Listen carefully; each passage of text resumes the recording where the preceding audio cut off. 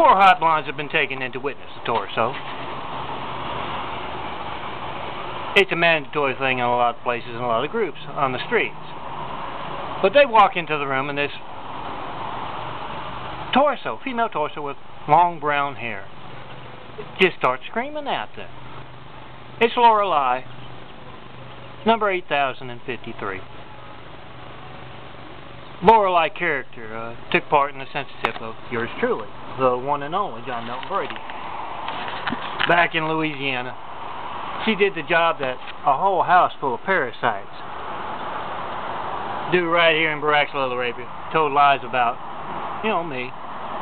Took part in censorship and isolation, that kind of thing. But she is screaming at them, don't talk to Melton. Do not talk to Stone Cold Melton. Well, she didn't call me Stone Cold Melton. They didn't call me Stone Cold Melton back in Louisiana. But she cusses those girls out, tells them, you'd better not talk to Melton.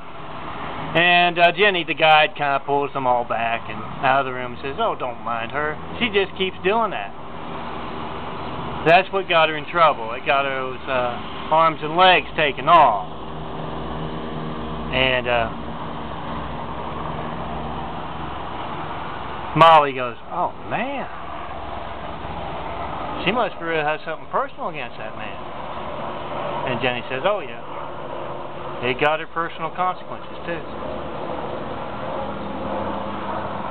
I've been sensing and seeing a lot of Lorelei types in and around Little Arabia lately.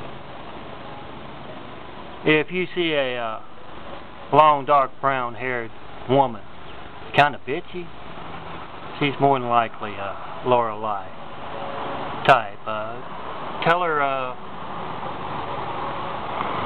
consequences await her for taking part in the one and only's censorship and isolation. I'm John Melton Brady. 2nd of March, 2011. Call me up at 424-229-0911. And then come see me in person, because you can't reach me on being religiously censored. And ask me about the Lorelei character.